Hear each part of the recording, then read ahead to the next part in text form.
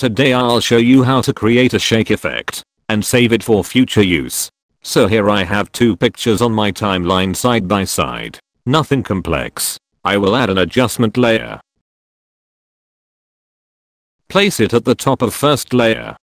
Trim this to keep it clean. Put a transform effect to it.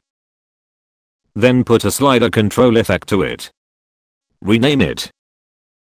Alt-click the position stopwatch to enter into coding area. Here type this simple code.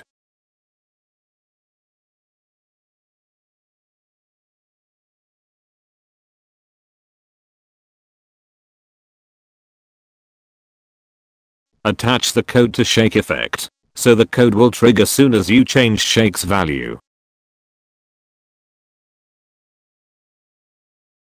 Add a scale keyframe.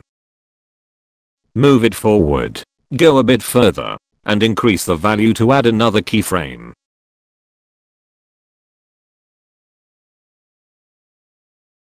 Ease both keyframes. Go to the graph editor. Here make sure you are under the value graph, not the speed graph. Make a curve like this. It indicates that the image will zoom from first keyframe to second keyframe. Now to cover the black areas around corners, put a CC reptile effect to it. Set it to unfold. Put 300 in all values.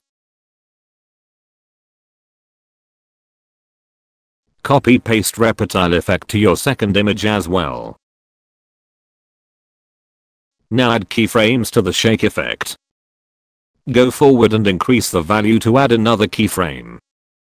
Let's quickly enable motion blur by unchecking this button and increase the shutter angle value.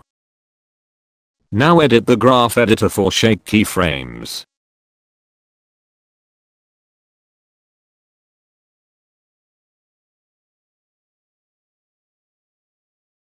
You can increase the value to add more shake.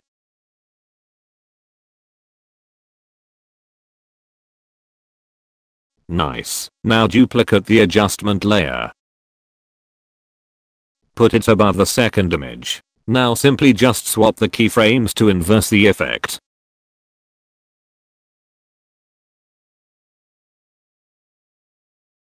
And edit the graph editor like this. It is as simple as that. You can also save it as a preset, so you don't have to recreate it in future. Select the first adjustment layer. Highlight these two effects. Then go to animation menu and click save animation preset. Save it anywhere on your computer. I'll give it a name shakeout.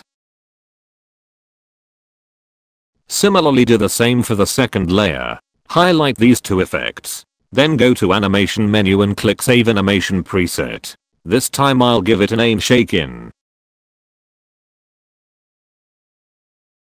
Now put your two saved presets in a folder.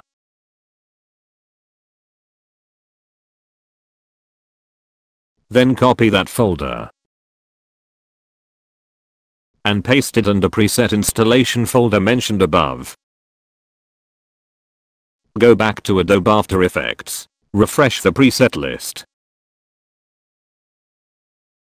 Your presets should appear as you search their names. Let's try applying them. I'll create an adjustment layer like before. And put the shakeout effect on this. Match and place it respective to your image layer.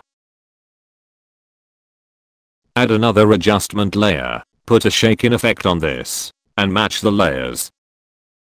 And here you go. See you soon.